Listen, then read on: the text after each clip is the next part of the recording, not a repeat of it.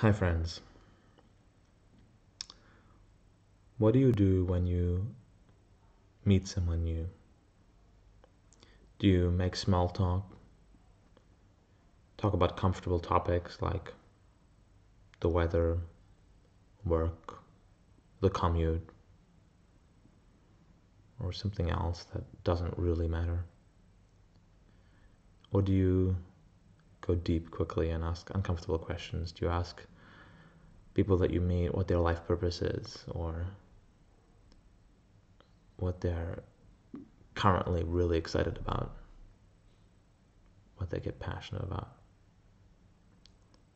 Do you ask them about something that you're really excited about? It's a little bit scary, isn't it? I mean, they don't know you, and you might scare them off. And I guess that's the price you pay for being vulnerable. But isn't it worth it? Isn't it so much better to show your true self right at the beginning and filter out the people that don't get it, who don't matter?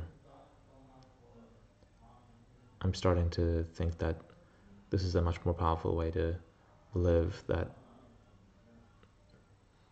being honest, not just truthful, but honest at a deep level, sharing the core of who you are very quickly when you meet people is not just easier, I mean, in some ways it's harder, but it's a much better way to connect with people and to connect with the people that matter. Because if you ask a personal, deep question that matters to you to someone and they don't like that, they get uncomfortable and they reject you, then is it really worth connecting with those people?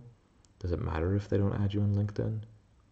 On the other hand, is it worth missing out on the opportunities for people to get excited back when you ask those questions and really have a real conversation, a meaningful conversation? Isn't that isn't that the worst thing to miss out on? So I don't know. I've just been thinking about that, and I'm curious to hear your thoughts. How do you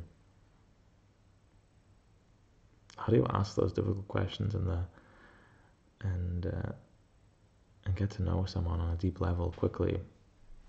How do you become vulnerable like that and push through the discomfort? Let me know your thoughts. I'll see you tomorrow.